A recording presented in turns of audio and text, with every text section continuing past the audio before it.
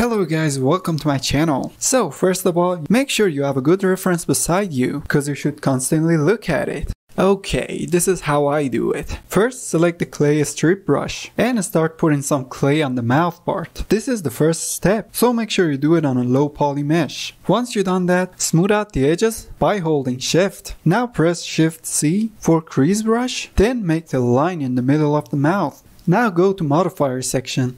Then add Multires modifier and Subdivide one time. Now continue pronouncing that line using Crease Brush. Then by holding the Ctrl, make the upper lip more visible. Do the same thing for the lower lip. Then let go of the Ctrl. Increase the size of the brush by pressing F and empty out the bottom of the mouth. Now lower the size of the brush and pronounce the lips even more. Press G for grab tool and shape the lips based on the reference. Now pick up the crease tool and sculpt every major detail you see on the lips. You gotta look for them in the reference. The lips need to be puffed up a bit more. So press I for inflate and make the surface of the lips a bit more puffy. Also do the same thing for the sides of the mouth. Then carve in the top of the mouth. Now subdivide one more time and pronounce the lips even more. Pick up the grab tool again. Make sure you shape the lips correctly. Then go to the sides and push them inside a bit more using grab tool. Also don't forget the chin. Okay, now it's time to go around the mesh and fix it from every angle possible.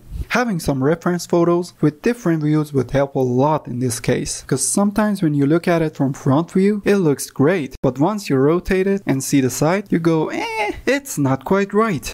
So make sure you fix every angle. In this case, I noticed the lips should be more puffy. And what did we use for that? Inflate brush. Made the bottom lip a bit bigger. We also have some bumpy part on the upper lip that we can take care of using the same brush. The more you work on it, the better it gets. I pick up the grab tool again and drag the upper lip to the lower lip a bit more. Using the crease brush, I carved in the top of the mouth even more and holding Ctrl for the edges. Also remember, you can smooth out any weird edges or the parts where you think you messed up by holding Shift. I noticed the sides of the mouth need to be corrected, so I drag them to the outside and smooth it out. I pronounce the lips even more using Crease Brush. Then when we're close to the finish line, I subdivide one more time and start sculpting a line right on the edges of the lips. I do this for both upper and lower lips, then smooth out any sharp edges. So this is how I sculpt the mouth. You can work on it even more and make it more realistic by adding some wrinkles to the lips, cracks, bumps, and all that good stuff. But this took me like less than 10 minutes to make. I'm sure you can do it too.